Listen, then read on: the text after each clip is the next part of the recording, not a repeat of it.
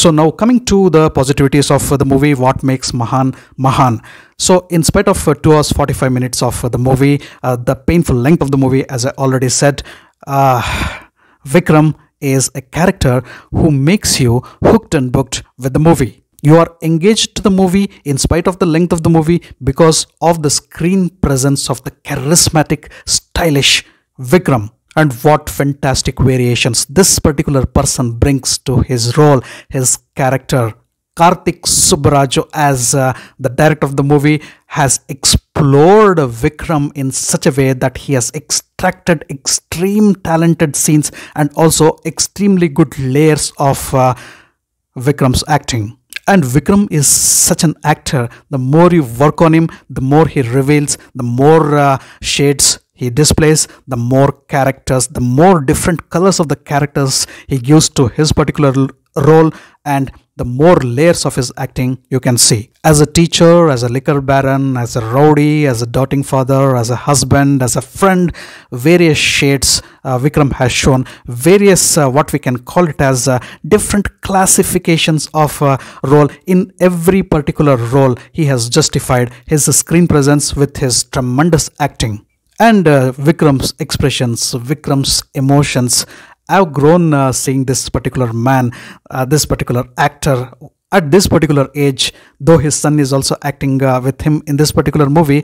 What a performance by Vikram. He is a person who puts out everything, his heart, his soul, his sense, everything in the movie, and brings out that particular depth of his role in the character, and you feel every time you see him on the screen that he has given something different. Vikram is a thorough entertainer, I should tell. Especially watch out for his role in the second half of the movie, wherein he displays so many emotions, especially the rage, the helplessness, the frustrations.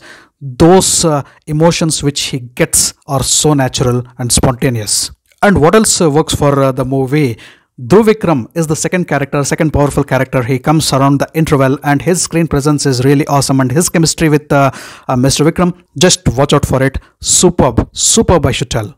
He plays a merciless police officer, and his name in the movie is Dadabhai Naroji. His father's name is Gandhi and his name is Dadabhai Naroji in the movie. Such a paradox, both freedom fighters' name, both good souls, and the characters they play are totally contrasting to those historical characters. As I already said, as Vikram has various shades and various layers to his character, we can see Dhruv Vikram in a single shade, a single frame, and a single emotion or a single layer. No much contrasting layers or the transitions in his character has been given, and we don't get to see a lot of variations in his acting, but whatever he has done, he has justified his role and he looks really good.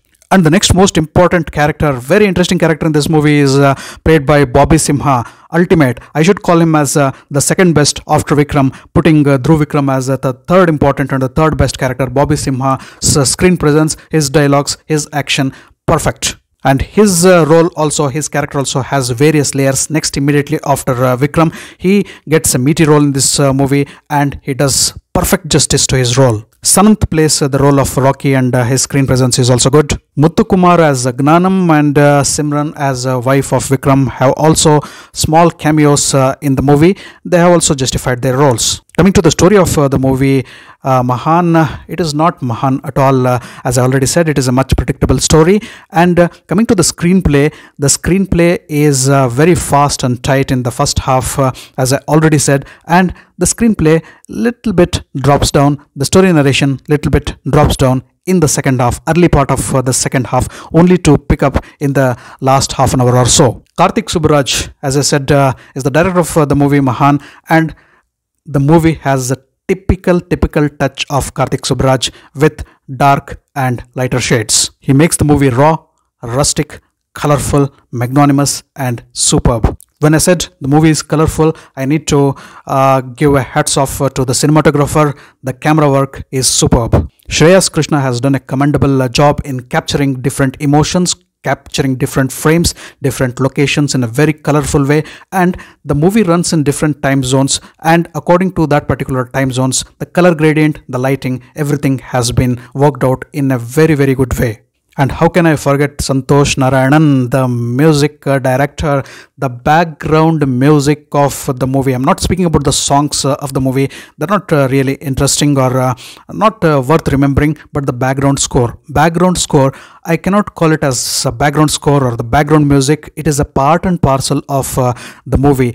Brilliance of Santhosh Narayanan is that he has created such an effective background music or the background score in this particular movie that it fits into every frame and it fits into every emotion of the movie. And the music, the background music, is not just a music, it is a part of the story. It is stitched very tightly with the emotions and different frames of the story. The movie also carries, as I said, the strong philosophies at its background.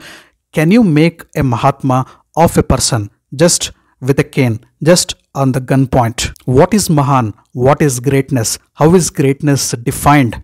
Are Mahatmas made? Are Mahatmas manufactured? These are some of the questions which the movie raises. And another question which the movie also raises is the impact of the parents on the children. Certain parents definitely dictate terms in their children's life and nurture their brains and the thought process in such a way that they make their kids to live the life as they want to. Is it right? What impact it is going to do on the child as the child grows into adolescence and also into an adult? The fear and embarrassment of being someone else apart from being themselves because they have been trained in such a way is really humiliating and painful. And here, the independency of the growth of a soul is hampered, blocked, choked, and killed.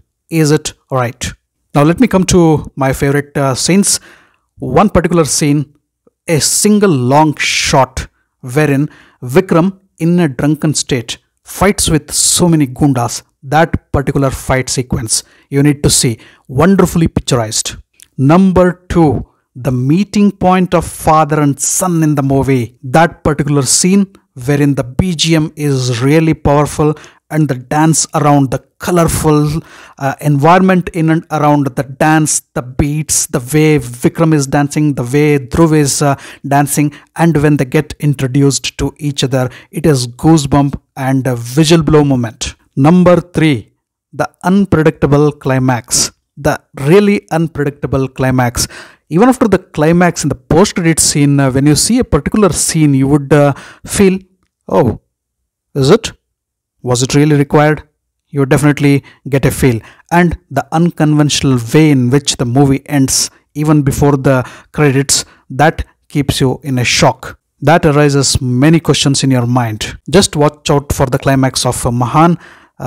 It is different. Now, coming to the negativities of the movie, definitely the length of the movie, I did not mind because as I already said, Vikram kept me engaged throughout the movie, and the length of the movie would definitely trouble watching this. It is painful. 2 hours 45 minutes of the movie. I genuinely felt the movie should have been trimmed by at least 15 to 20 minutes to make it more catchy and more gripping. So coming to my final verdict on the movie Mahaan. Mahaan is a okayish type of one-time watch. There is nothing new, nothing special in the movie. As I already said, it is all about Vikram. If you just want to sit and watch the spectacular and magnificent acting of Vikram, if you're a hardcore Vikram fan, and if you also love to watch gangster movies with a little bit of crime, and especially so if you're waiting to watch the father-son combo on the screen and what chemistry they create, you can watch Mahaan on Amazon Prime. So Mahaan is not a super movie. It is a different gangster movie with a predictable story, with a different treatment, and of course with Vikram on board. On my scoreboard, I will go with 6 out of 10 for Mahaan, and yes, 9.5 out of 10 for Mr. Vikram. Thanks for watching my video. If you loved my video, kindly like, share and subscribe to my channel. I'll catch up with you all in my next video with yet another movie review. Until then, do take care. Goodbye. Namaste.